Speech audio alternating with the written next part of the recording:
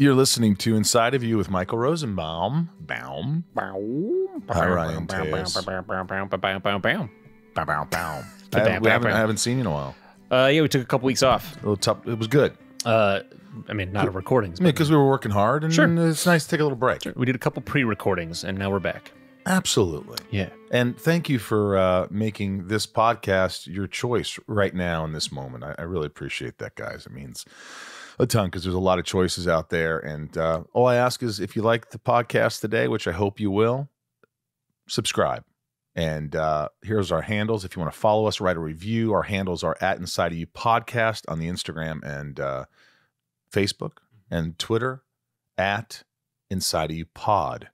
It's all right here. You can see it visually if you want. You can watch on YouTube. It's fun. Come and enjoy our clips. We've got tons of great clips, tons of great episodes if you want to look back. And that's really all I have. Our guest today. By the way, I'm turning 50 shortly. You got a couple months. I don't have that long. You know, I'm thinning a little bit on the top, just a hair. Just my hairdresser. Your hair is thinning a hair. But hey, it's life. You know, this is 50. And, you know, I've had my hair for quite a long time and it's still good. But, you know, at 50 years old, shit happens. Yeah. So these are the things that happen at this age. So you take care of it now. Yeah. You take care of it. Yeah. You do the work. Yeah. Kate Siegel is on the podcast. You know her from Haunting of Hill House, Midnight Mass. She's been in so many movies, so much great stuff. Her partner, Mike Flanagan, who's directed a lot of stuff. They collaborate together. They write together. She's a force to be reckoned with, man. I loved having her, and I think she's truly, truly talented.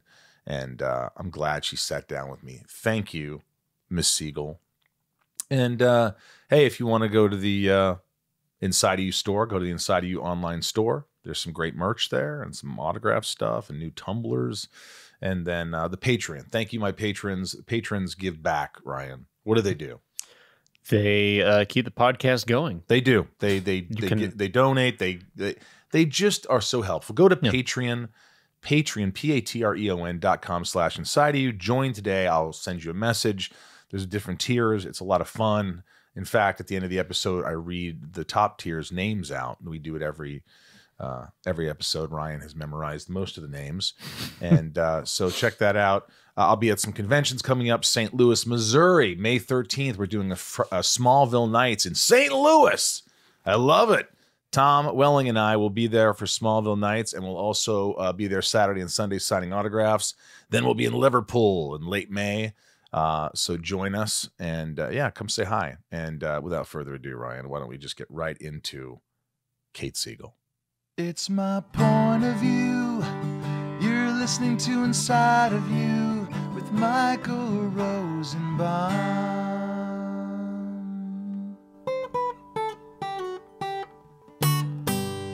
Inside of You with Michael Rosenbaum was not recorded in front of a live studio audience.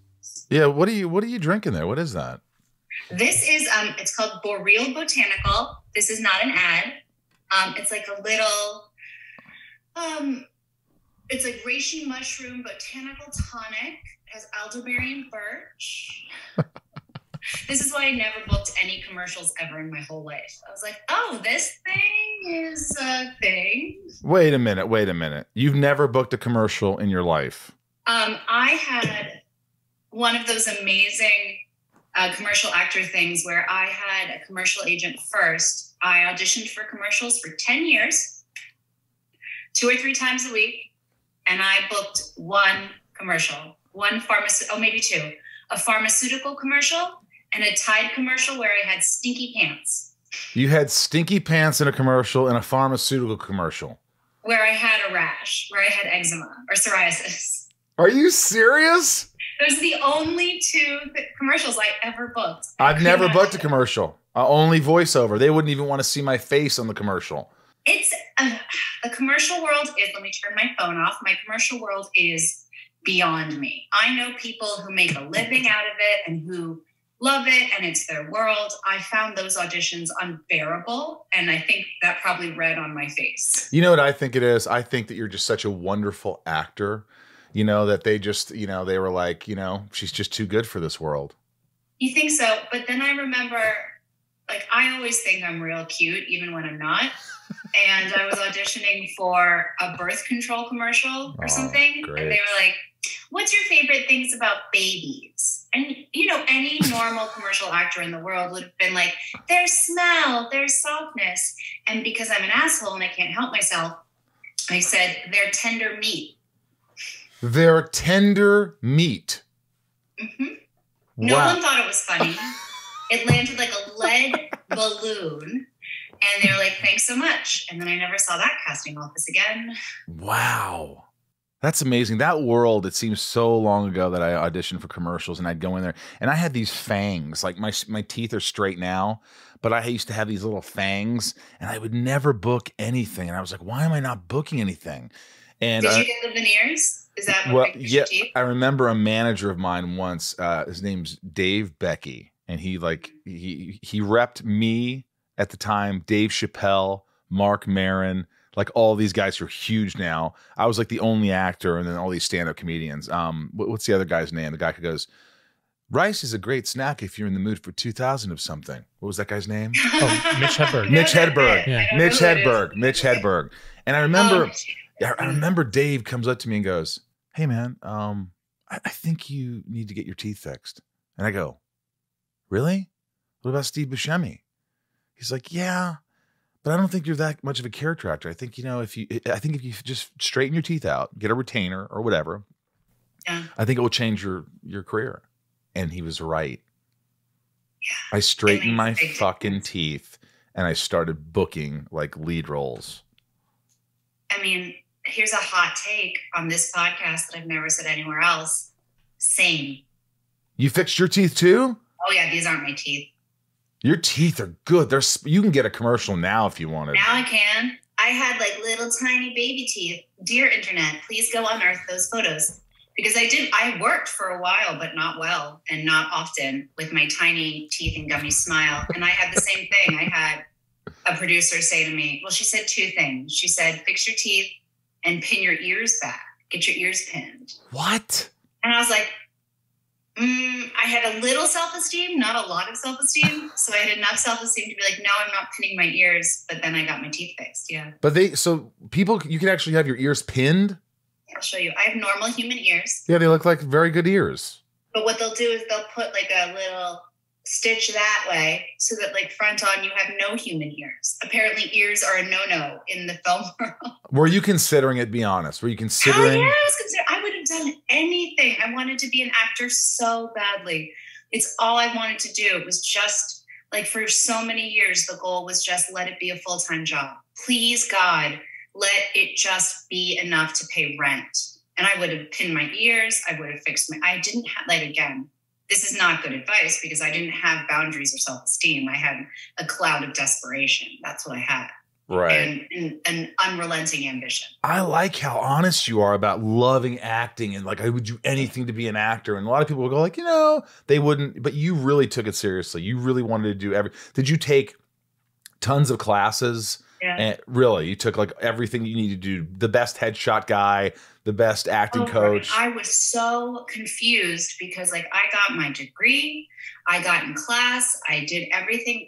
Did all the right things. I tried every headshot and it was, and I want to be honest about this because I'll make fun of literally anything, but I think people who care about stuff, it's not funny to mock that.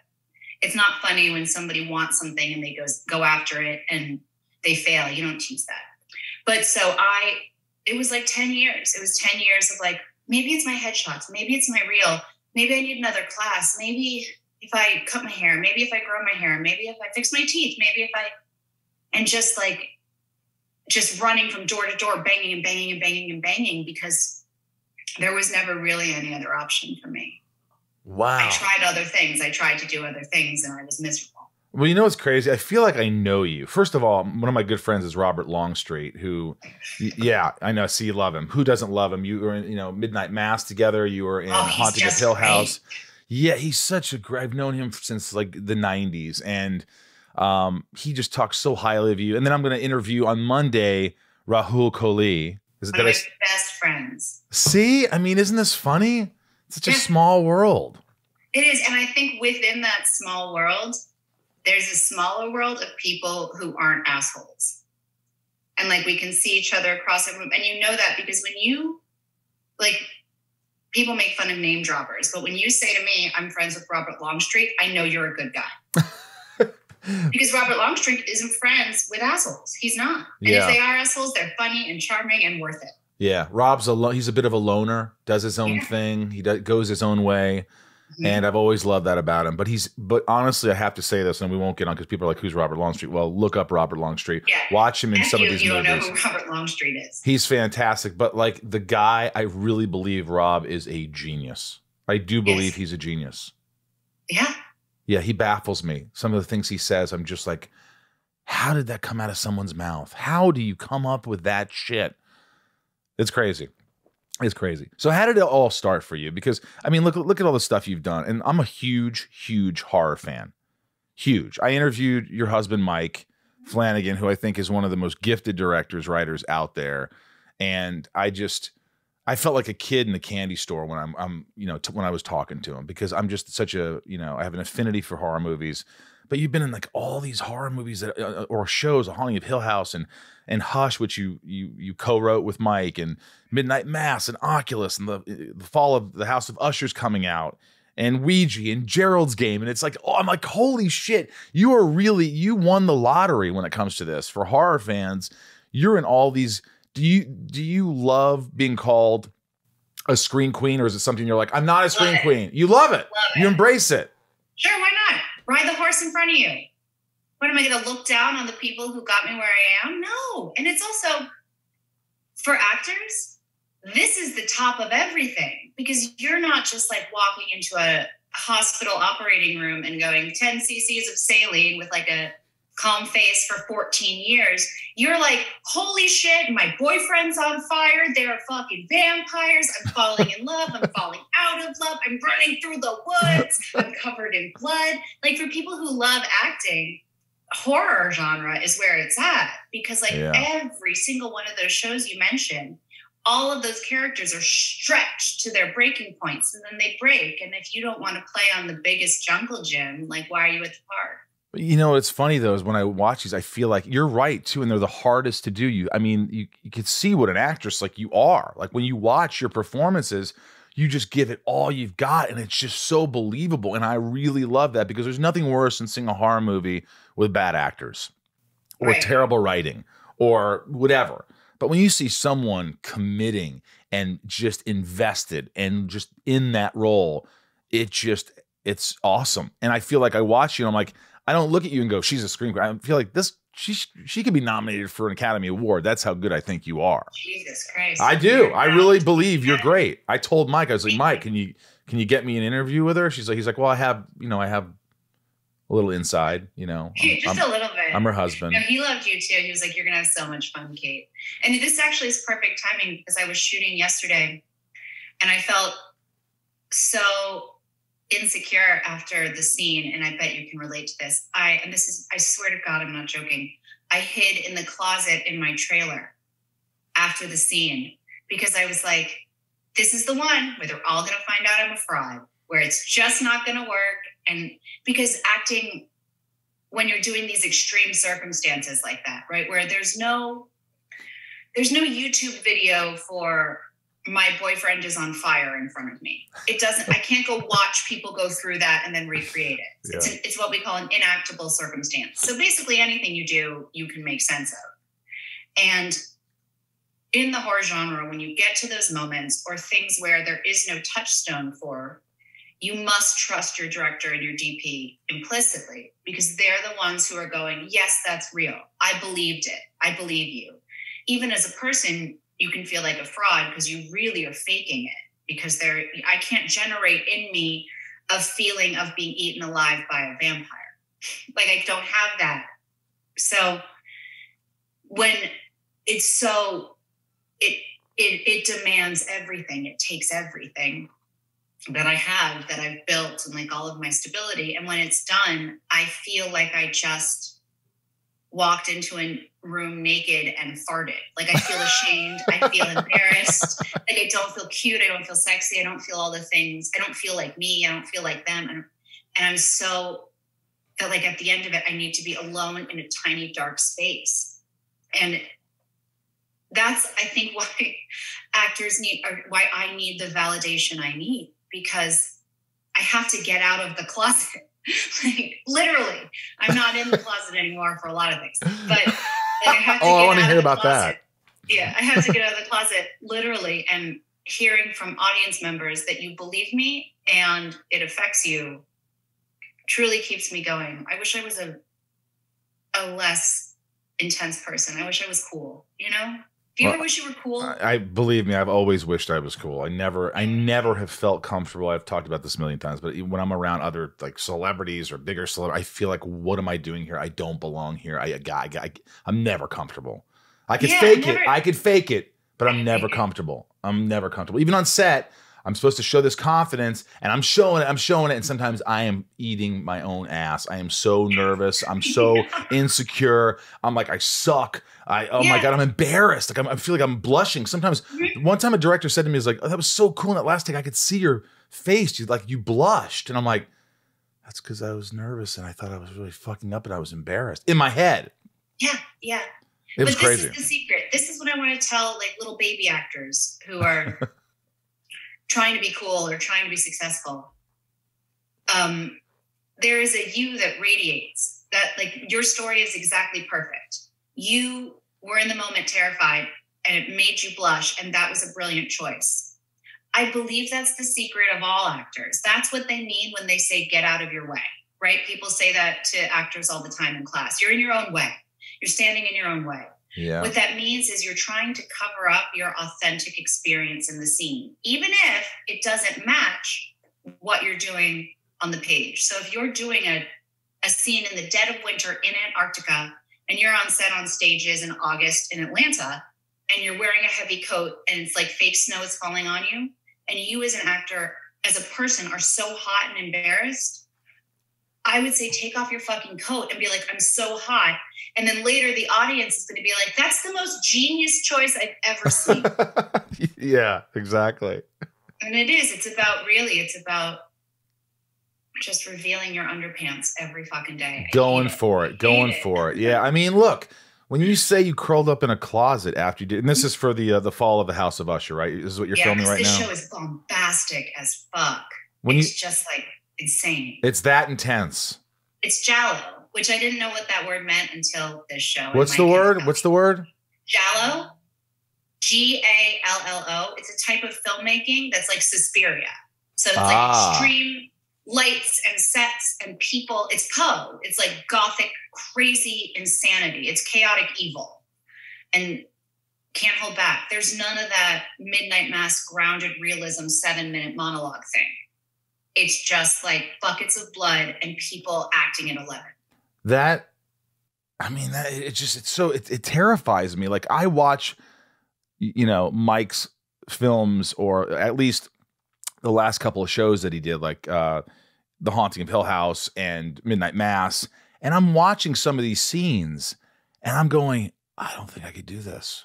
Oh my God, he's staying on this fucking actor. He doesn't take, how is she's, oh my God, he's been on her for 5 minutes. She's still talking. When are they going to cut away? What are they doing? I'm getting nervous for the actor. I'm like, how the fuck? And I'll tell you what, the preacher in that show, how did they have enough footage to film his scenes? Because he had like 10 pages straight of monologue. I could never, ever do it. He's a genius. Could you have done that? What Hamish did? No, it's not possible. Hamish is a genius, like a touched by God genius. No. Because also, fun fact behind the scenes, like Hamish wasn't offered that part. Like he wasn't the first choice. There was a different look that they were going for. And Hamish was, I believe, a fan or somehow got a hold of the script and was like, I want to read for this. And I had been a fan of Hamish's for years, like all the way back to some of his theater work. He did a Hamlet that I thought was like life-stopping. And I begged Annie McCarthy, the casting director, and Mike, can I just be his reader? I promise, like, I'll wear glasses and a mustache. Like, I just want to see the man work. And the second he opened his mouth, there was no other choice ever. What he did was blew every other concept of Father Paul out of the water. It was brilliant from the first day. Did he ever mess up his lines? Because I'm watching this going, I'm not kidding. Listen, listeners, if you're bored, tough shit. Because this is, as an actor, anyway, you're watching these moments and you're saying to yourself, he's saying these lines 15 minutes straight without someone else talking. The camera is always on him. It's almost like an impossibility to think you can memorize that much material. I don't know how people do it. You do it. You do it with a lot of. It's just, I think it's similar to any other muscle. I'm not shy about it. I print out the pages and I go for a walk and I get my body moving and it takes about 20 minutes a page.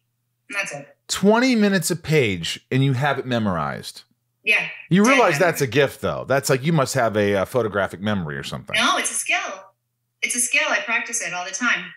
If I stopped it wouldn't work. I don't think I truly don't believe what I do is magic. I believe it is bravery, a little bit of psychosis, and practice. Inside of You is brought to you by Wondery. Even the Rich, Marilyn Monroe. Marilyn Monroe, she is far and away the most famous actress of the 20th century. Her name and image are synonymous with the American ingenue, and in an all-new season of Wondery's Even the Rich, hosts Brooke and Arisha pull back the curtain on her legendary life and career.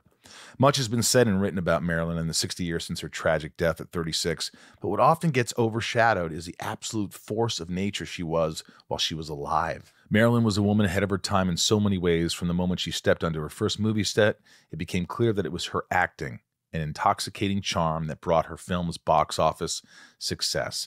But her rising stardom threatened movie studio execs who wanted starlets they could control. From major studios holding her to unjust contracts to studio execs making sexual advances, Marilyn privately endured all the worst parts of Hollywood sexism, and overcoming those barriers often forced her to choose between her dreams and her sanity. That inimitable Marilyn magic, it wasn't an accident. She created it and became the biggest movie star in the world despite being underestimated and ridiculed at every turn. Even the Rich has all the juicy details on her spectacular but all too short life. When you walk in my house, you see a giant Marilyn picture that I just love. It's so engaging. She was so engaging. There was something about her that you were so drawn to. You couldn't take your eyes off of her. And the magnetism, man, magnetism. And her life is so interesting, and it was so tragic, and it's like that she's always interesting. Anytime there's anything on TV, or I have to hear it or I have to see it, because that's who she was. It's just like you want to know more and more about someone who lived such a short life.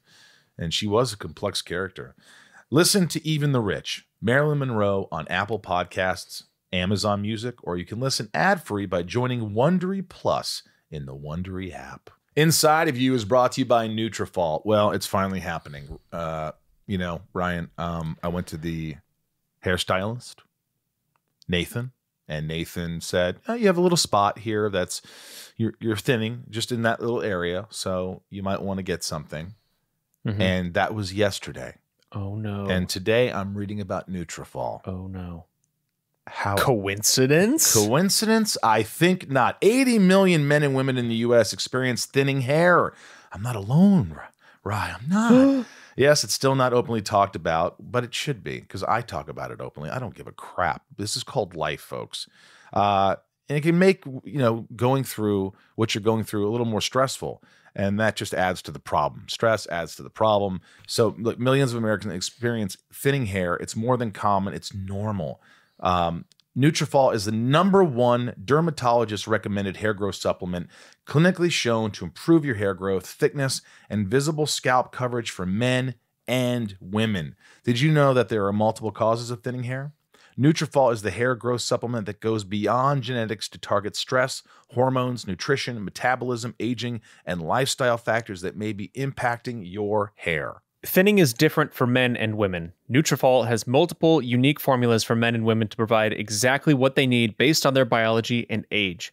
Every formula is physician formulated using natural medical grade ingredients for reliable results without compromises. In clinical studies, 72% of men saw more scalp coverage and 86% of women saw improved hair growth after 6 months. Nutrafol is also trusted and recommended by more than 3,000 top doctors. You can grow thicker, healthier hair and support our show by going to Nutrafol.com and entering the promo code INSIDE to save $15 off your first month's subscription. This is their best offer anywhere, and it's only available to U.S. customers for a limited time. Plus, free shipping on every order. Get $15 off at Nutrafol.com, spelled Nutrafol.com, promo code INSIDE. These statements have not been evaluated by the Food and Drug Administration. This product is not intended to diagnose, treat, cure, or prevent any disease. Inside of You is brought to you by Helix Sleep. We've talked about this, and guys, you know, with my back and all my back surgeries and my neck surgeries, and you know, Ryan's getting old. The one, Right. you know, you just had a birthday. I did. You just had a birthday. You're 34 years old. Uh-huh. Ryan, I don't care how old you are, but the older you get, the more you realize how important a very comfortable mattress is. This is what you do most. You spend most of your time on your mattress, sleeping. It's crazy, but that's what we do. So you have to have something that's really comfortable. Well, Helix Sleep has designed something that I think you guys will love. Helix Sleep has a quiz that takes just 2 minutes. Even I can pass it. So it's 2 minutes to complete, matches your body type and sleep preferences to the perfect mattress for you. I mean, why would you buy a mattress made for someone else? With Helix, you're getting a mattress that you know will be perfect for the way you sleep. And everybody's unique, and Helix knows that. So they have several different mattress models to choose from: soft, medium, and firm mattresses. Mattresses great for cooling you down if you sleep hot, and even a Helix mattress for plus-size sleepers. I took the quiz, and medium. It's like the porridge we talk about. Yeah. It's like right in the middle. I don't want it to be too hard or too soft. I like it right in the freaking middle. So if you're looking for a mattress, just take this short quiz, order the mattress that you're matched to, and the mattress comes right to your door, shipped for free. You don't ever need to go to a mattress store again. Just go to helixsleep.com/inside. Take their 2-minute quiz, and they'll match you to a customized mattress that will give you the best sleep of your life and a 10-year warranty. You get to try it out for 100 nights risk-free. They even pick it up for you if you don't love it, but you will. Helix is offering up to $200 off all mattress orders and 2 free pillows for our listeners at helixsleep.com/inside. That's Helix Sleep, HELIX sleep.com/inside for up to $200 off and 2 free pillows. Why did you go into your trailer?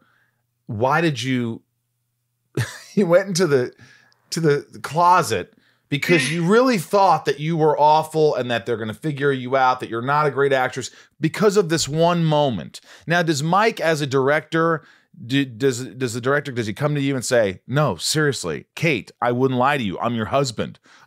Honestly, everybody, all of my friends are on set and they're like, "That was amazing. You crushed it." And I'm like nodding politely because it is not appropriate to scatter your shit around set. Right? It's not appropriate to waste everyone's time. Like, "I'm so insecure. Please feed me, love me, feed me." That's not professional. So you kind of go, "Thank you so much. That was amazing." And Mike will say, "Are you happy?" Or Mike Fimignari, actually, who's directing this episode. And he goes, "I'm happy. Are you happy?" And I go, "If you're happy, I'm happy." And I just fucking shut it down until I get in my trailer. And then, like, I don't know, I'll call my sponsor or I'll text my therapist and make them talk to me for a while, because that is the difference, right? That to me is the way you have to do it, because that set needs to keep moving. My husband cannot stop and rebuild my confidence between every setup. Like, that's a terrible way to run a show. So it's not their business how I feel about it. And like, then that night I went out to dinner with Sam Sloyan and Rahul, and I was like, "You guys, I just am going to throw myself." You do it off time. You find who you can talk to. That's a lesson I learned in my career. That like, set is just not the place for your shit. And Right. if I'm really messed up, Mike will help me that night and be like, "No, you were great. I was there. It's okay. Come here. I'll hold you." Because I'm like a lonely little kitten. Do you ever get in arguments because it's like, you have to stop, you have to let it go because you're the actor and we all have insecurities and all these things that we're talking about? But are there ever moments where like, "Kate, shut the fuck up. Mike, I can't let it go"? Yeah, sure. I mean, I think it's less an argument and more like an exasperation. But I'll say this for Mike Flanagan, and he's a genius, and he's like one of the greatest creators of our generation. He loves me for who I am. And so he's not trying to change that. You're not going to yell at someone out of insecurity, right? They're not going to change their insecurity because you yelled at them enough. Right. And if he didn't want, and he wanted me, and part of me is that I love the work so much. It means so much to me. I think of it as a spiritual thing. Like, I love my job so much that I always feel like I'm not serving it enough. Yeah. I think he understands that. Like, I think as creators, we understand that. Do you recognize when you're good, when you nail it, when you are like, I am fucking gold on that take. I don't need any more. Why are we going again? Every so often. Yeah. That's a good feeling though, isn't it? It's the best. You just have that confidence, right? You have that confidence that you just feel like it fills up the room. It's like, fuck, okay, this is why I'm here. Yeah. Because all those, you can feel, you feel the energy rise. You feel like the crew lean forward a little bit. You feel your scene partners like perk up because they want to play too. Yeah, that's a good day. I've had moments where, I'm on set where I could tell the crew's looking at me like, he's fucking good. And then I've had days where I'm like, man, I'm thinking what they're thinking. And they're like, hey, what's wrong with Rosenbaum today? He just doesn't have it. They're never thinking that. Yeah. Like, are we getting a meal penalty today? Yeah, that's true. Did you always want to do this since you were a kid? Yeah. Since you grew up in Maryland? Yeah. And how do you have brothers and sisters? I have an older sister. She is a lawyer for the government in the Department of Education. Wow. My dad was a lawyer and an international banker thing. And my mom was an elementary school principal. And I had no connections, zero connections to this world at all. And they were all expecting me to be a teacher or a lawyer. That was the thing, a long line of teachers and lawyers. And I was like, nope. How old when you thought, what was it about acting? What was it? What did you do? You had to perform in something that gave you that little feeling. My sister used to write plays and I would perform in them with our friends. We always did it from a very young age, make believe and all this stuff. I didn't know it was a career. I didn't know it was a job until I was in one of those, I must have been first grade, maybe earlier. I was in one of those summer camps where you do a lot of different things. It was just like a general community center camp. And one of the things was a play. And it was a little tiny performance to do for the parents at the end of it, just like singing and whatever. And the camp counselor who did that part of it, called my mom in the fall and said, I am doing the Days of Wine and Roses at community college. I'm directing it at Montgomery County Community College. I need a little girl for one scene to just run on and say, I love you, Daddy, or whatever happens. Can Katie do it? And my mom was like, yeah, that works. That's okay. And I did that. And I looked around and I was like, holy balls. You could do this forever. And that was it. And then I was done. That was it. Your one line on stage, that one moment or whatever it was, that was enough to give you that feeling like this is what I have to do. I think it was less the being on stage and more the community around it. The way all the actors laughed and how the women were glamorous, but also powerful, and how everybody was quick and funny and everything was exciting and everybody loved and supported each other and joked around, and we rode the roller coaster together, and it didn't hurt at all that I was this tiny little 6-year-old there that everyone probably doted on and was like a little actress. And I was so enamored by the sense of community and belonging that I wanted it forever. You said Katie. Now, who do you allow what people do you allow to call you Katie? So there are two types of people who call me Katie. People who knew me when I was young, and people in my life who come to it organically. Every once in a while, it's not at some point in a friendship I say, and now you may call me Katie. Right. Some of my best friends still call me Kate. But just the other day, one of the props girls walked up to me and said, "Hey, Katie, do you want to use this phone?" And I just loved it. It just worked with her and me, and it was right. It might have been because she thought I was Katie Parker, but it also might have been that she said it and it just felt right. I never really correct anyone because most people go with Kate. But your husband calls you Kate. Mike calls you Kate.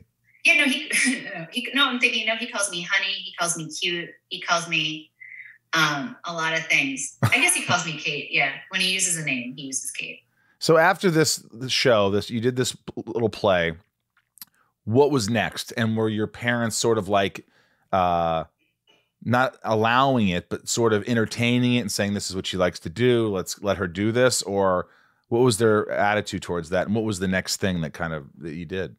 So in that sense, because they didn't have any connection to this world, like it would have never occurred to them to let me be a child actor. So I did school theater. I would do any summer camp I did was theater based. Anytime I went to sleepaway camp, I would want to do the play, but it was never a professional job. I went to this big high school outside of DC before I transferred to private school. And they did like a modeling agent scout there. And when I was 15, this woman called my mom and was like, "Hey, we want to bring Kate to New York to do some test shoots and model." And my mom was like, "Over my dead fucking body."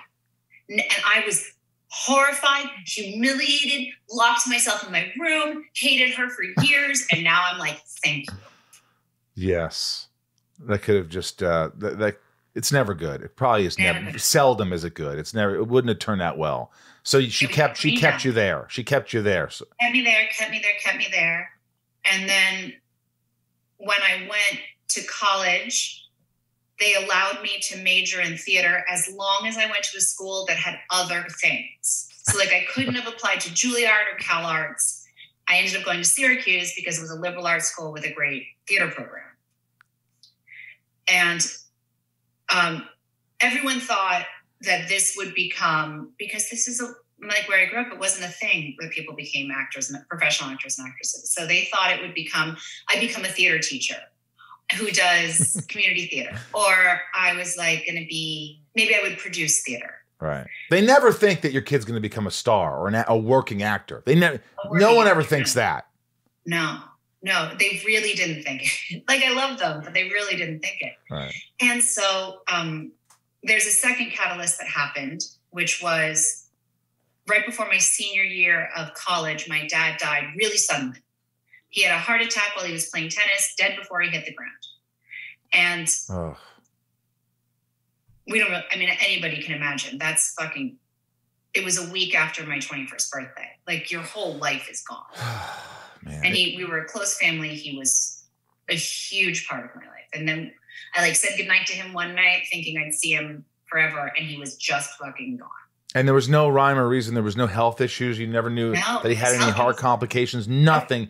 Just gone. Just gone. No. And he was like 56. Holy shit. It was so unbelievably traumatic that even to this day, as I approach 40 myself, I am still unpacking it and how my life was, how my life was built around it, the scar tissue of that. And so in that moment, instead of doing what I had planned to do, which was move to New York when I graduated, I finished my senior year and I moved back to DC. And my dad worked at the World Bank. That was his job when he died.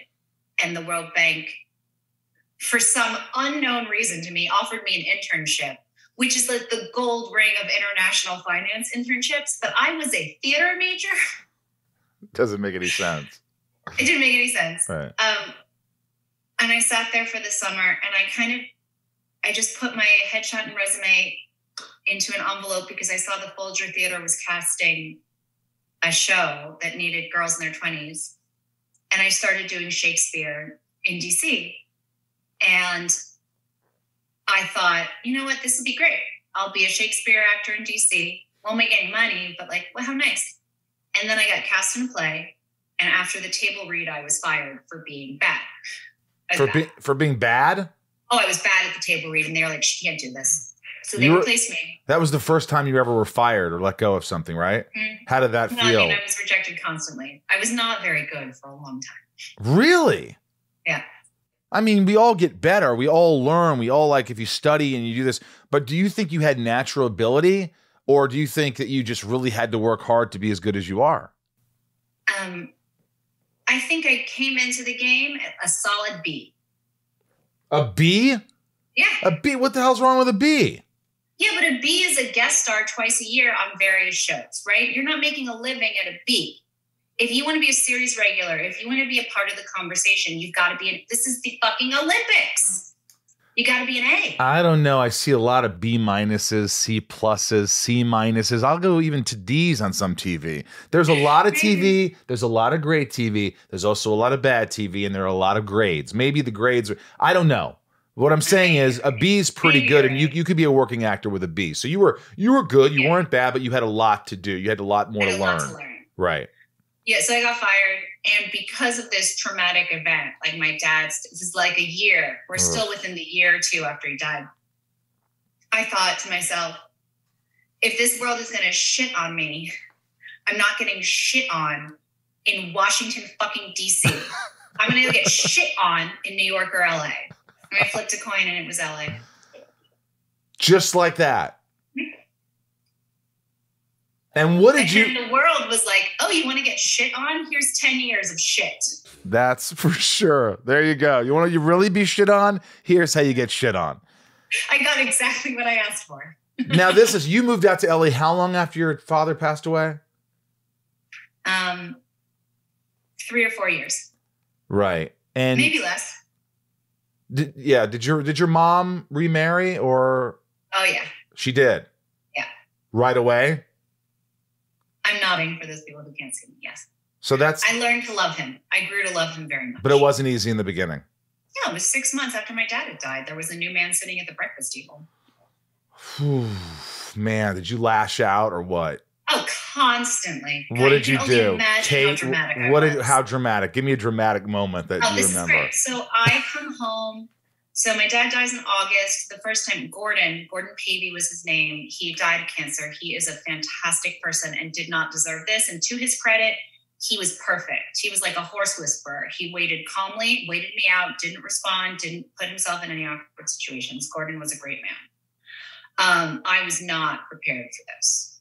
So my dad died in August. So by the time I came home for spring break, my mom and Gordon were dating, like significantly.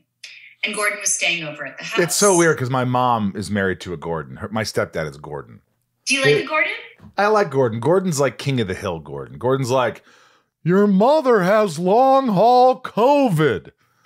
Everything sounds like he's pissed off about it. He's like, your mother tried to call you yesterday. It's like king of the fucking hill. I love Gordon. Oh my God. But go ahead. Tell me about your Gordon and what you did. I want to hear this. My Gordon was a Harley Davidson driving, whiskey drinking Ohio native, but also like worked at the ACLU for union rights, like just a great guy.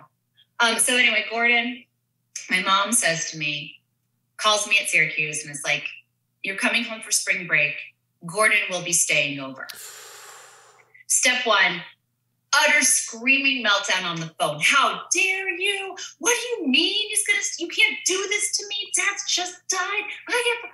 My mom, to her credit, like my mom is going to live her life the way she wants to. And she was like, no, this is how it's going to be. I'm on the phone with my sister. Joe, I'm going to burn him to the ground. I'm going to actually murder him. And my sister, who's used to her very dramatic younger sister, was like, sure, whatever. You need an alibi. I'll help you murder him.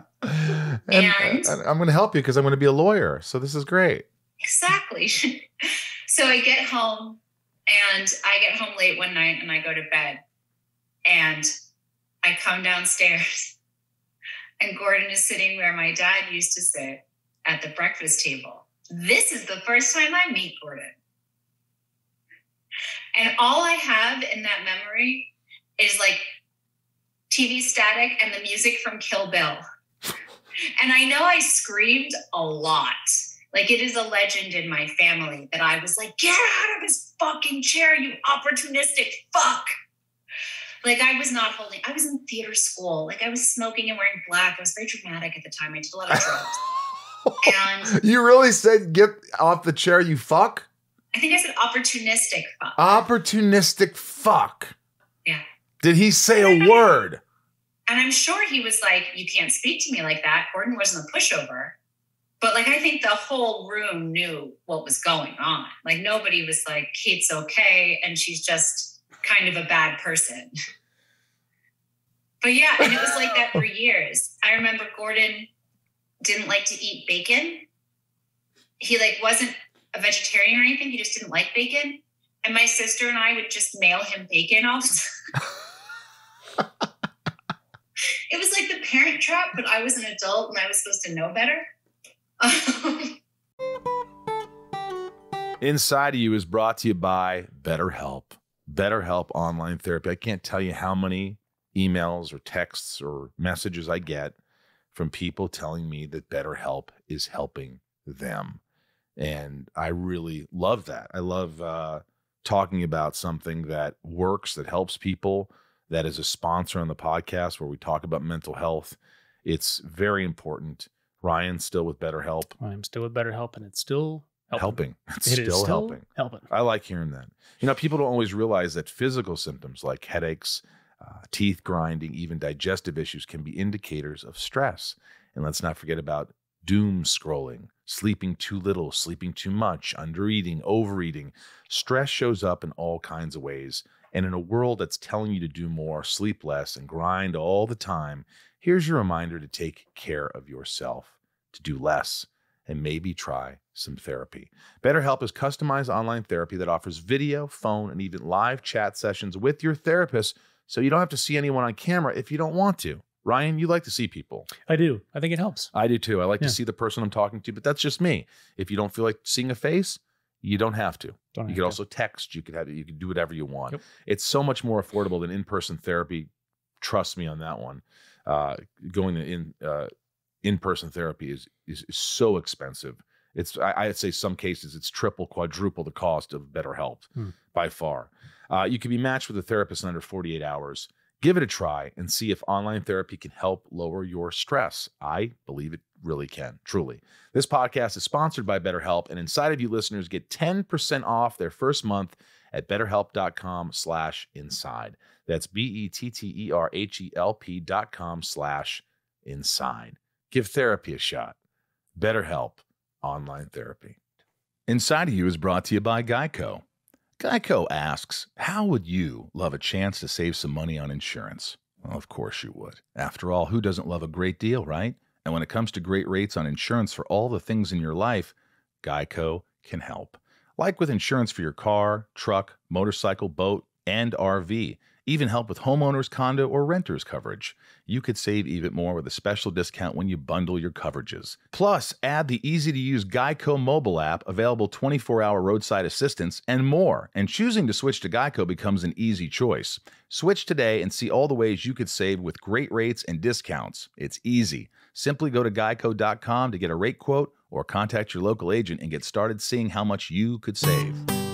When was the moment that Gordon would remember, if he were alive, that he would say, this is the moment I think I won Kate over? That, you know, she finally said, hey, he's good to my mom and he's a nice guy. And how long did it take and what moment was that you recall? God, you're getting me talking about all the good stuff. You're very good at your job. Well, I'm just interested. This particular job and your acting job. Oh, well, thanks. Another thing I've never really talked about before is I was married before I met Mike. Oh, I didn't know that. And I think the moment Gordon and I healed was I asked Gordon to officiate my first wedding. Wow. And for everything because I thought, and still to this day think, and when I said it to him, it's one of the most beautiful moments in my memories with Gordon. I said to him, you, in the way that you came into our family, represent to me all of the things I want to be in a marriage, which is patient and kind and loving, even when things were hard, and holding boundaries, but still protecting the people you love and still making room for people's big and uncomfortable feelings.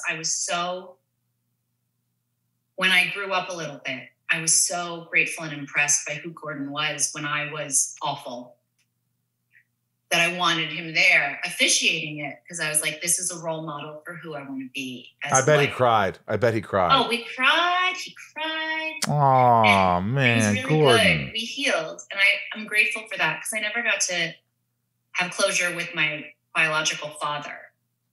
And Gordon, who unfortunately is gone, and I cannot tell him this either, I was able to heal so much of that through Gordon. Wow. Yeah. That honestly almost brings me to tears. I'm not kidding. I could feel that, that feeling up here in your chest. And I was like, oh my God, I could just visualize it. And I bet that meant so much to your mom too, that it finally came together where like my daughter accepts Gordon and they're having a moment and this is beautiful. And thank God for this, right? Yeah. Thank God for healing and second chances and forgiveness and like all the beautiful things. Who believed in you? When you said, I'm going out to LA to get shit on, who said, I really believe in you? Or was it just like, let her do this, let it run its course. Yeah. She'll go do this. She'll be back. She'll be a lawyer. She'll do something else. Mm-hmm. I was the second. Everyone always was, let Katie be Katie. There was always that feel like Katie's are going to Katie. So you got to just let Katie do what she's going to do. And that kind of support I had. The people who started believing me were people in the profession in LA. Like there's a casting director named Lindsay Shag who gave me my first job. And I remember doing an audition for her, and she had that face you always want casting directors to have when you're done with an audition. Like, who are you? Where did you come from? Aren't you magic? And I had like nothing. And she set me up with reps. And like people like that, every once in a while, I would stumble upon these little magic friends who would believe in me to get me through the next like 6 to 8 months in the desert between jobs. What role was it, or what was it that made everyone kind of open their eyes and go, our little Katie, she's got something here. I don't know. She's really doing it. Honestly? Was it a guest star on something? No, Midnight Mass. Like that's how long it's taken. Midnight Mass was like the 30th thing you've done. I know. But like even after Hill House, they were like, oh, that's fun. She does these little horror things. And it wasn't until Midnight Mass that I started hearing from my mom's friends and my mom where they're like, you're actually a remarkable actress. What about Hush? No. Nothing from Hush? They thought it was good, but like it wasn't like Katie has a thing going. It was like, how cute. Katie's still being Katie. She'll be back soon. Wow. Because when I watched that, I was like, oh, who's this? Who's this? She's playing a deaf writer, or do you say hearing impaired? What am I supposed to say? Deaf. I could say deaf? Deaf community. Deaf is a good thing to be. Okay, good. Good. I like that. But, all right. So you do all these things. You're in LA. You got a casting director who's kind of like, what was her name again? Lindsay Chad. She kind of hooked you up with reps, and you started to you got representation from there. Yes. And that was a big thing for you. And then you started going out on auditions and having auditions for the first time. Yes. Yes. And what was the first big thing you can remember getting that was like, I'm going to make some money. I'm going to pay my bills. Oh, I booked an indie film called Steam. Called Stevie? Steam. Like Steamroller. Steam rooms. Right. And that was with like Ali Sheedy and Ruby G. How was it working with Ali Sheedy? Amazing. She was amazing. You weren't starstruck at all? A little bit, but she is such a human. Like, it takes about, like when you meet celebrities, how long do you think it takes? Like maybe an hour or so before they start just being a person? How long for you? It just depends. I mean, there's been some that I just like, I've worked with Stallone and I'm like hanging with him on set and I'm laughing with him and he knows me by name and we're talking and we're like, we're sitting down at lunch and we're like, it's weeks I've worked with him. I'm still like every once in a while, I'm like, that's Sylvester Stallone. That's I'm having Sylvester. That with Mark Hamill right now. Like Mark Hamill will never not be, holy crap, it's Mark Hamill. What, you're working with him now? He's an Usher. He is? And that's not a secret? No. He's been announced. Wow.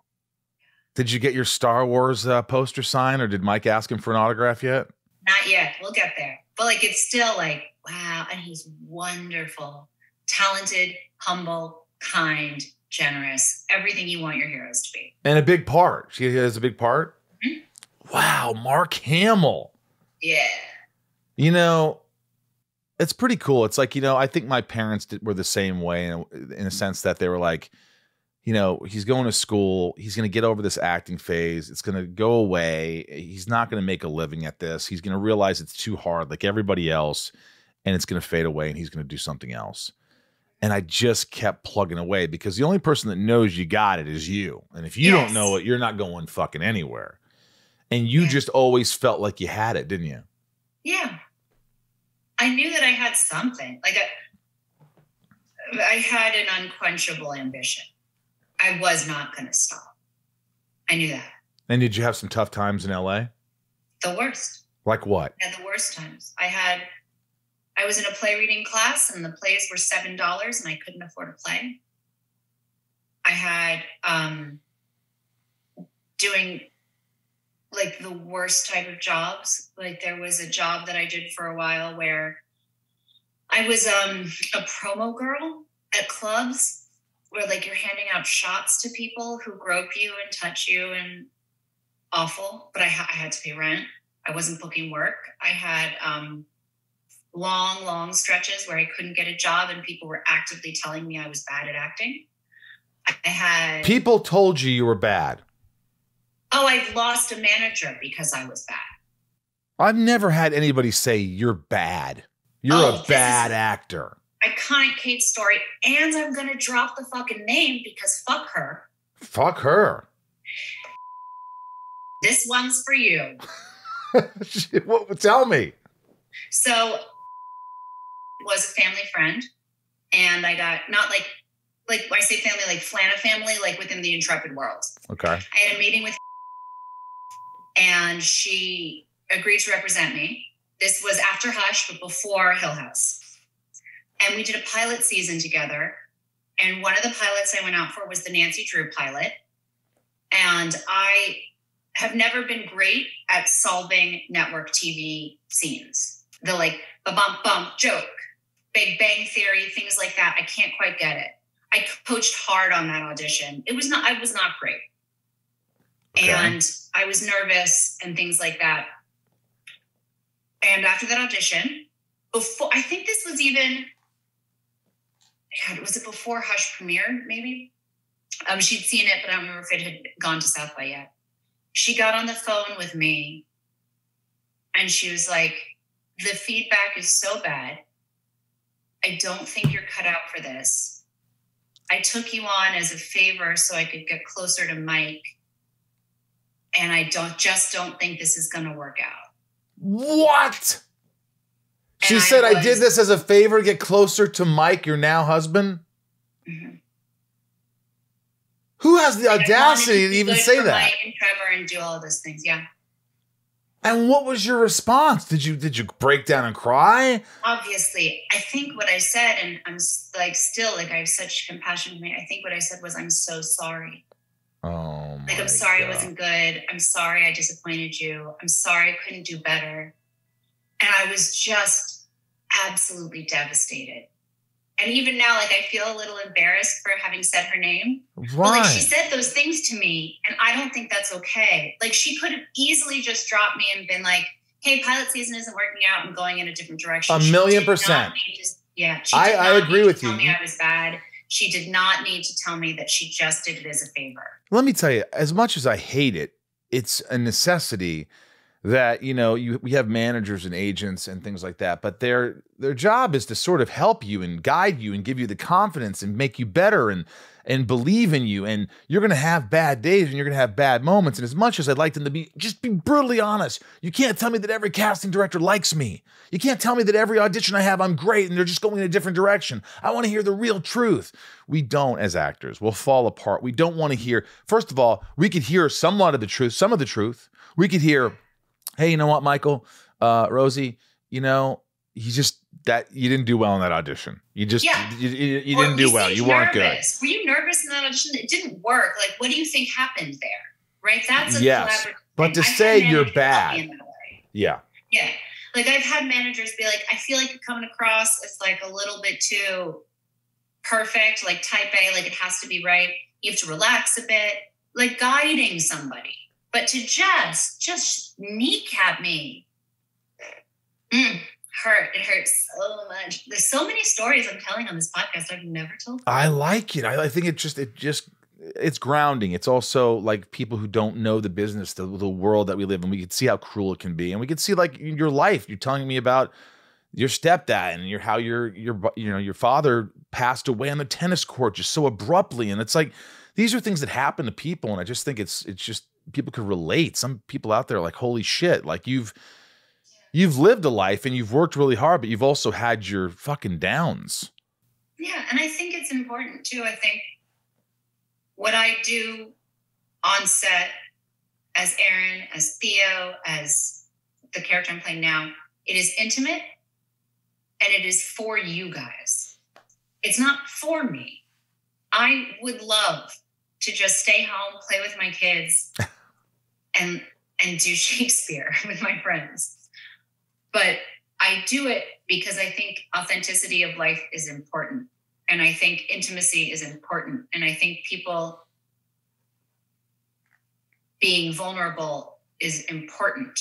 And this started happening around the time of Hush, is that I developed a fan base that was girls like 16 to 25.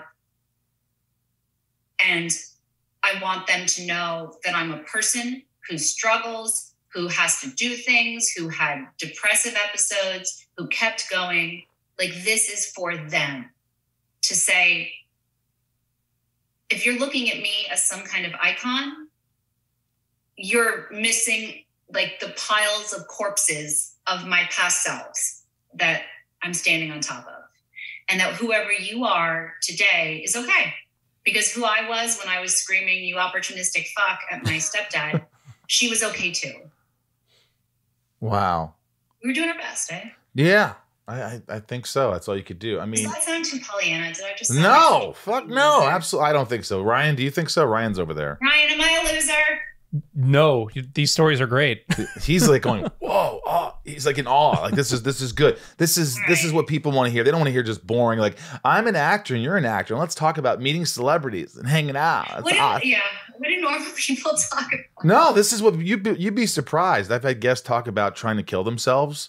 I've had guests talk about, their mom and mental illness and crying on the podcast, all sorts of shit. Like, it's like it's an open forum, it's really just like, it's like kind of whatever happens. But like, back to you, do you, I try to think of like people say, have you found yourself? Do you know who you are now? Do you know what your purpose is? And I'm like going, I don't know. I really don't fucking know. I wonder if I'll ever know. I wonder if I'll be 90 years old and go, who are you? But do you feel like you've gone through this stage where, like, when you came out to LA, was there a level of confusion with who you were and what you wanted? And like, you just like, what were you going through, like living out here, trying to make ends meet? I think it's a pretty common story. I was going through like drinking and drugs and random gig jobs and hanging out with actors and going to acting class. And like you said, having no idea who I was. And like covering up my deep well of uncertainty with alcohol and cigarettes. And did you smoke a lot and drink a lot? Oh my God, the most. And drugs and drinking and smoking. And what kind of drugs? I mean, you snorted, you powdered your nose? Yeah, I would. Let's see, I've done, oh God, I can't get arrested for things I did in the no, past. People right? no. I've done cocaine. I've done pot. I mean, I've done everything except for heroin. Good.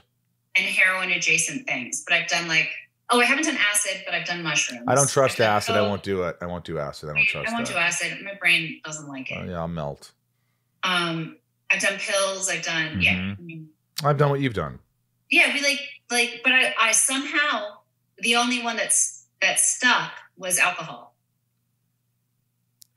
Stuck as in you still do it? No, as in I had to literally quit it. Like I had to get sober. The rest of them, I kind of could take or leave, and I dabbled in Coke and then left Coke. And because some people dabble in Coke and they can't fucking let go. Yeah. But for me, I alcohol just pickled my brain and I had to leave. I had to leave the party. Was it something that you were like, wow, I need a drink. I need a drink in the morning. I need a drink in the afternoon. I want to have 4 glasses of wine. It just felt like it was consuming you? Yeah, I was a fucking alcoholic. I am an alcoholic. Wow. And so you went through the 12-step program and all that stuff? Well, I'm in the middle of steps right now, and let me tell you, that's not fun.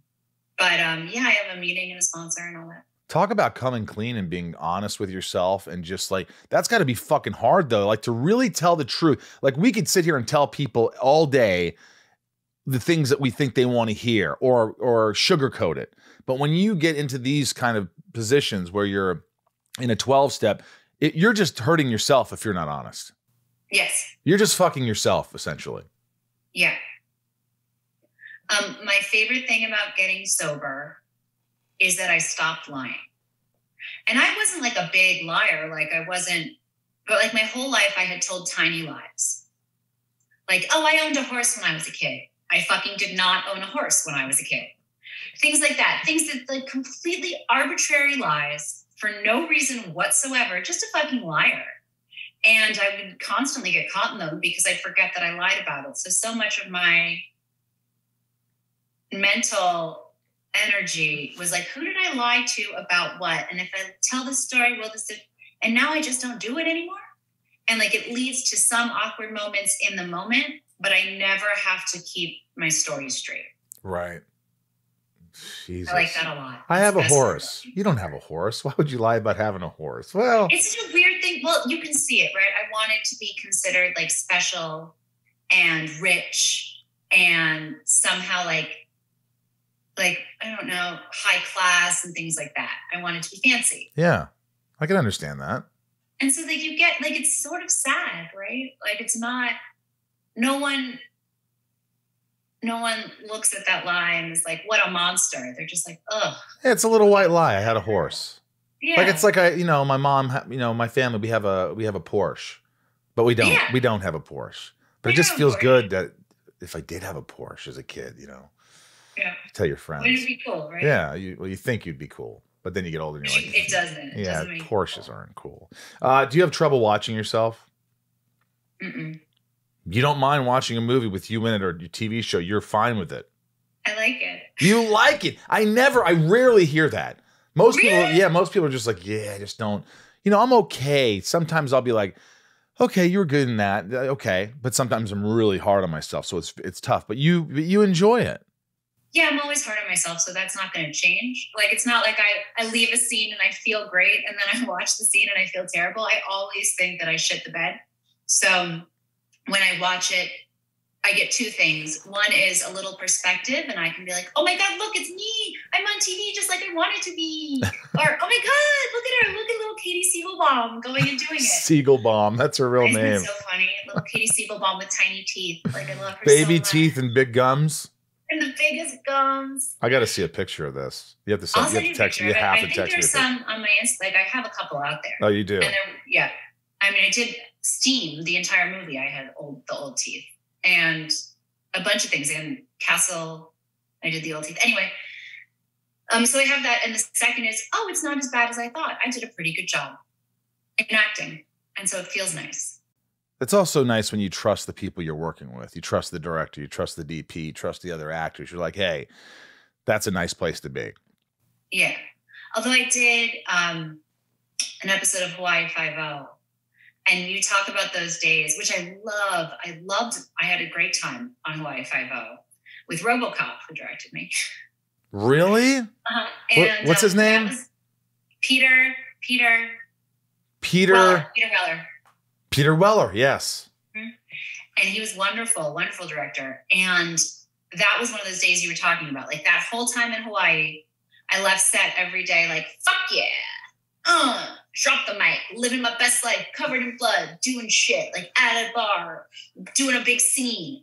And I watched it and I loved it. Like, that just start to finish was like that. Because I didn't know those people from it. I didn't know Scott Conn. I didn't know Peter Weller. That was an offer. I didn't have to audition for it. It was right after Theo Crane. And I kind of threw caution entirely into the wind. And I was like, I don't know, maybe this will suck. I don't know. So I sucked on Hawaii Five-0. Wouldn't be the first person. What's the most favorite your favorite thing you've ever done? You look at it, you go, this was the best thing I've ever done. Like if I want somebody, Hush. See? That's what I thought. I mean, I don't think that's the best. I think it's like one of the best, but I mean, Haunting of Hill House, Midnight Mass. I mean, all these are all great. What was the Hush for me? I wrote it with Mike. It was the accumulation of 30 years of my life that I poured into that person day by day. I would get up in the morning and run before set. I left set every day feeling I had left everything I had on the field. I was so happy. The level of happy I was maybe mirrors only the birth of my children in terms of like, and my wedding day, in terms of just like, but that was 18 days, 6 days a week, night shoots every night, like a no money, no nothing, skin of our teeth film. And, oh, I have my old teeth in Hush. You did? Mm-hmm. Your teeth weren't bad. I would have said, man, that girl's got some crazy grill. But I didn't say that. Yeah, my old teeth are in Hush. I didn't notice they were bad. I think you're just too hard on yourself. Oh man, yeah. Just put that on a t-shirt for me. I should tattoo them. That's like if I had a business card, it would say Kate Siegel, too hard on herself. Yeah. I think we're all like that. I think a lot of people are. Yeah. I think it's just one of the things as I get older, I'm just like, stop, just be good to yourself. How do you stop? What do you do? It's like you fucked up. You fucked up. It's okay. Try not to do it again. You did it again. You got to change your ways, dude, but don't hate yourself for it. You've got some kind of shit going on. Why do you repeat these bad things that you do? You know, and just because it's not going to help you just shitting on yourself. It's just going to bring you even lower. So, you know, and if you need help, you get help. I go to therapy. I fucking talk to someone. I keep doing these things. I don't know why I keep doing that. Like, well, how do we stop that? And then you get help from someone who knows what the fuck they're talking about, and like you make changes. But yeah. I don't know. I don't know what the fuck I'm talking about. All right, this is called Shit Talking with Kate Siegel. These are my patrons who they just give extra to the podcast. They're amazing. Go to patreon.com/. You guys are amazing. Thank you for your support. They love you. They're just so supportive of the podcast. And this is rapid fire, so you can just answer these, or you could say, I don't want to answer them. Here we go. Okay. Little Lisa, what's the weirdest thing on your bucket list? The weirdest thing in my bucket list. Getting a horse. To eat a live octopus. A live octopus. Like Old Boy. Remember in the Korean film Old Boy, and he eats it and his fucking things over his face? Oh my God. That's the weirdest thing on your bucket list. That's the weirdest thing on my bucket All right. list. I like it. I dig. Michelle K. Yes. Can you ask if she actually believes in ghosts or had a supernatural encounter? I believe that there is more, there's more on heaven and earth ratio than is dreamt of in your philosophy. There's room in my belief for ghosts. I occasionally feel like my dad is around. Yeah. Nice. I think that's a good feeling. By the way, does Mike believe in ghosts? I didn't ask him that. He doesn't at all. No. He doesn't believe in supernatural shit. Science. And a sense of compassion for the universe. I believe in the supernatural. You believe in ghosts? Have you seen a ghost? I think that there's trauma sometimes in certain places where someone's killed or someone dies, and there's an energy. There's an energy about that. I don't know. We don't need to get into that. But I mean, it's true that nothing is either created or destroyed in the entirety of the universe. So yeah, who's to say, right? Who is to say? Emily S., was there any moment on A Haunting of Hill House that really freaked you out? Yeah. I mean, episode 8 in the car, Reeser and I are driving. Victoria Pedretti jumps in half a page early on that scene, and that's the take you see in the show. That's a legitimate response from me and Reeser. We were not expecting it. I was scared as fuck. Wow. Yeah, that was freaky as shit. Yeah, she did really good. Yeah, that show was great. Tall Man freaked me out. He's so scary. He was so scary. Is Tall Man, was that a real person? I know obviously there was CGI, but was there... He's a tall person, but yeah, he was on stilts, I believe, or was lifted up on something. Right. I never worked with Tall Man, so I actually don't know the answer to that. You don't know the answer? But I'm assuming. All right. Meg K., Midnight Mass is one of the first shows to go back into production at the height of the pandemic. What was that experience like? Through hindsight, it was special and unique and camaraderie building. At the time, we were as terrified as everybody else. And it created this community feeling in the show that you see on screen, that we were isolated and we only had each other, because that was true. How depressing was the weather there? Or was it just constantly just shit and gray and rain and depression? I don't know. Vancouver, so I went to school in Syracuse, which is the actual armpit of the nation. It snows and is gray and rainy from October until May. So anything is an improvement to Syracuse. And Vancouver has the most beautiful spring and summer of anywhere I've ever been. And so the winters are hard, I'm not going to lie. But I don't know, production time is different than real world time, because you're shooting nights, and so you're sleeping during the day and you need those nighttime hours. And yeah, it was rainy out in the farm, but like we needed that rain for work. Like the weather was a part of our lives. Yeah. And so it's different than this winter where I was just sitting around, where it was harder. I really got emotional in Midnight Mass when Robert Longstreet's, what was his character's name? Joe Colley. Joe Colley's dog dies. Oh my God, he was so beautiful. Oh my God, right? I just was so proud of him. I was so proud of him. I was just like, oh my God. There wasn't even a full puppet. There was half of a dog and a puppet master with his arm up that dog. That is what Robert is acting with in that scene. It was, and every single actor and extra is staring at him while he does it, plus the crew and the camera. The amount of pressure on him in that moment, because we didn't have a dog. The dog puppet was only half a puppet. He is surrounded by effects people. Everyone is staring at him, and he was able to create that performance in that moment. I thought it was exquisite. Oh, Raj says, what's your method for showing fear or terror for a scene? Good direction on set, recalling a memory when you were scared, some combination. Breath work. Get your breath in the right place and the rest will do it for you. So when you're scared, you can do it before action. You can do it during the scene. But for any of that stuff, for me, it always starts with the breath. Have you ever almost passed out from just breathing too heavily? 100% of the time, yes. I know. I've done that before. I'm like, oh my God, I'm getting lightheaded. I'm going to pass out. Oh my God. And then I hear... they better not call cut until I actually fucking pass out, because I'm giving them gold. Is that what it is? If you can get that spotted hive look on the skin you get when you're hyperventilating, that's worth its weight in special effects money. Yeah. Where are you now? Are you in LA? I'm in Vancouver. You're in Vancouver. Oh, everything's in Vancouver. This is in Vancouver. Everything. Usher shooting in Vancouver.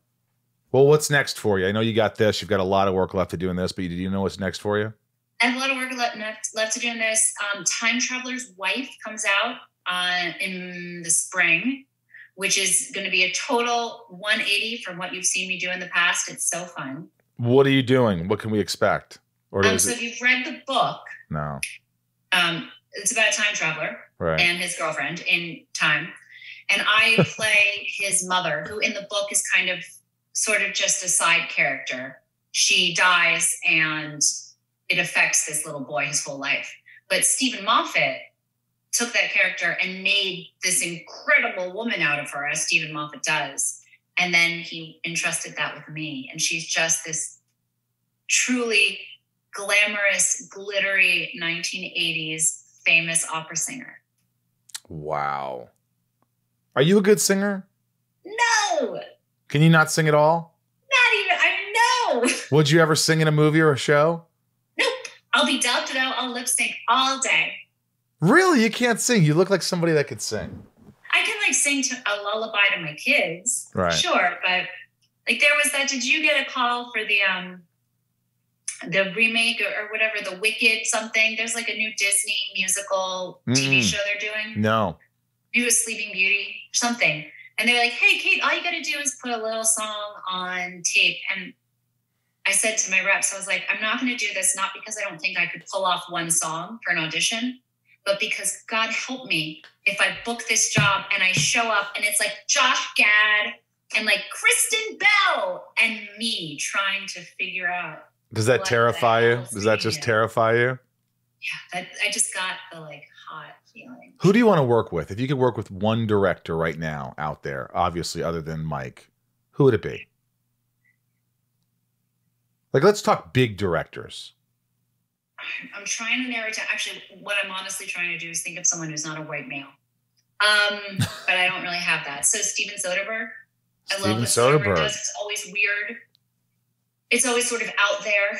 And like he'll shoot an entire movie on his iPhone, or he makes a movie about a call girl in a time where nobody was allowing sex work to be anything other than a fault. I really love him. I love the Coen brothers. They're also doing crazy stuff. I would love to dip my toe in comedy in that way, that particular brand of dark comedy. Yeah.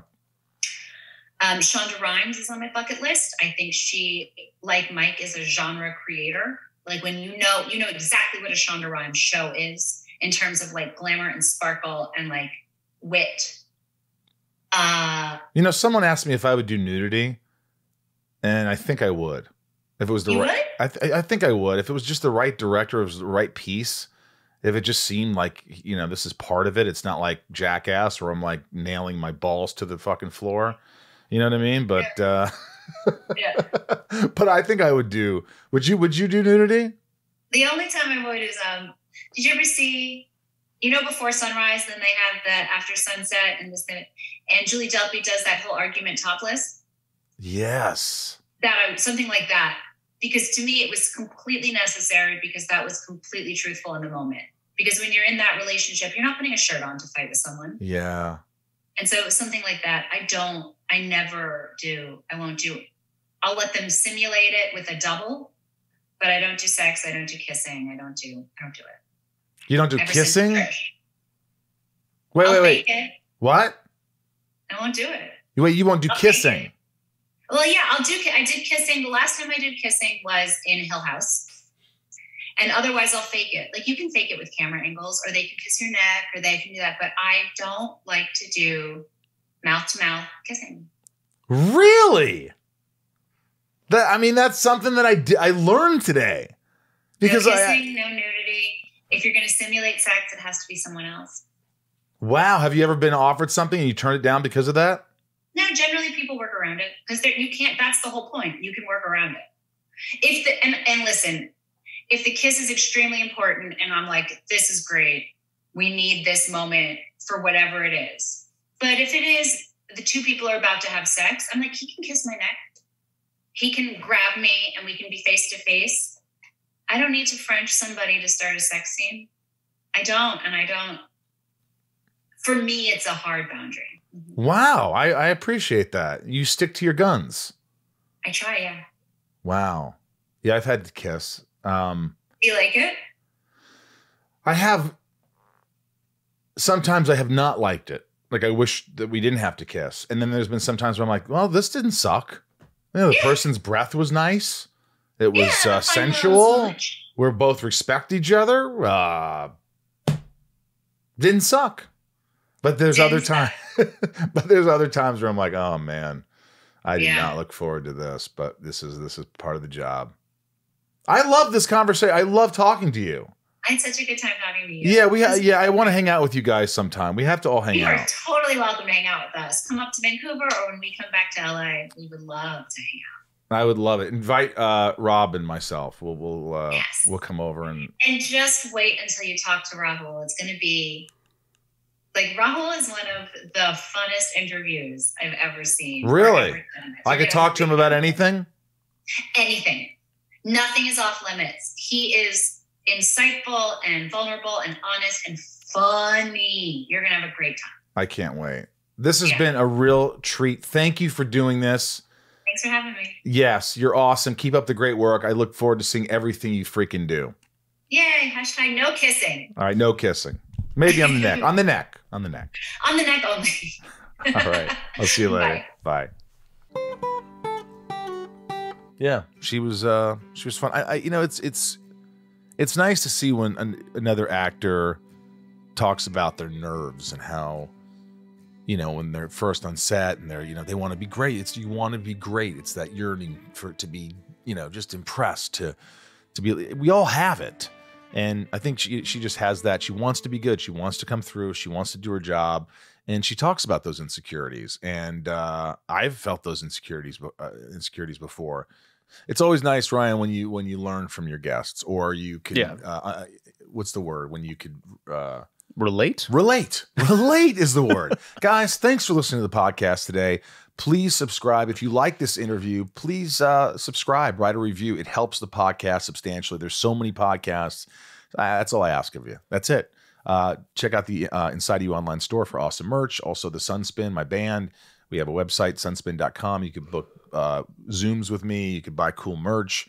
There's that. I'll be in the St. Louis at the Fan X St. Louis Fan Expo. That's May 13th, 14th, and 15th. May 13th, we're doing a Smallville Nights. That's an improv show with me and Welling. And then I'll be in Liverpool later that month. And thanks my patrons, my lovable patrons for patrons for joining Patreon and giving back to the podcast. You really keep the podcast afloat, and I couldn't do without you. And I want to say thank you, Ryan. I love having him here. He's my main man, thick and thin. Bryce, thanks for working so hard on this podcast. Jason, my editor, you're rocking it. And everybody at Westwood One Cumulus, thanks for all the love and the support and all my friends. And I just want to say, continue on, rock on.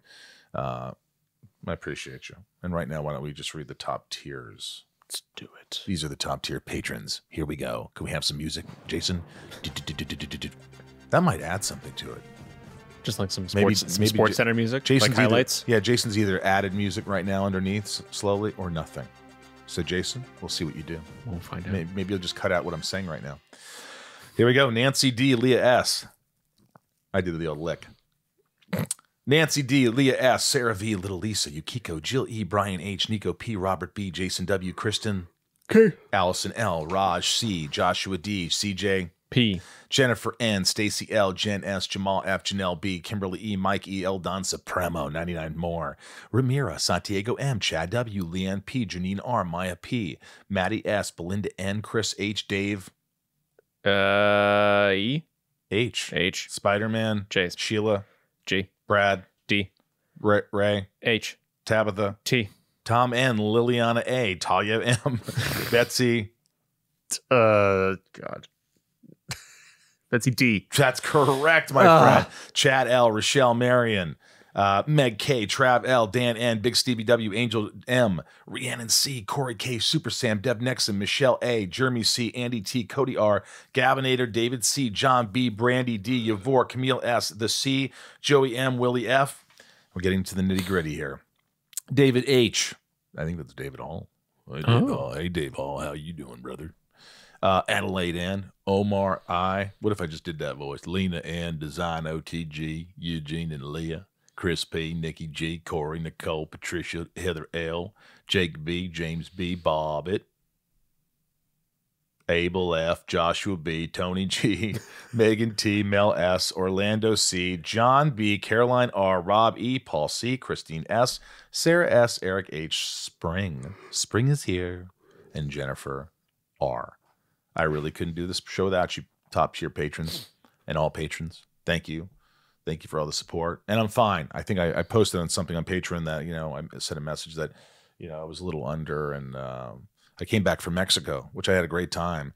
But I think I was dehydrated because for one day I had no energy and I felt maybe a tad nauseous and I was a little achy. And so I got a PCR COVID immediately. I'm negative, and then it was gone 24 hours.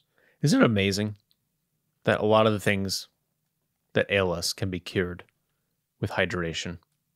That's so true. Isn't it frustrating? I'm going to drink some water right now. That's why. This is nice. We'll just get some ASMR. Yeah. What's that stand for? It stands for doing things into the microphone like this. I don't know what it stands for. I don't know what it stands for. I just know what it is. Guys, thank you for choosing this podcast once again. Thanks for all the support and all the love. Join me next week. We have another great guest. And all I have to say is thank you from myself, Michael Rosenbaum. For myself, Ryan Diaz. Hey, in the Hollywood Hill in California. You're right there? Yeah, I don't know. I'm just indigestion. Guys, be good to yourself. Most importantly, have a great week. And seriously, thanks for listening. Hopefully you'll join us next week. And I'll talk to you soon.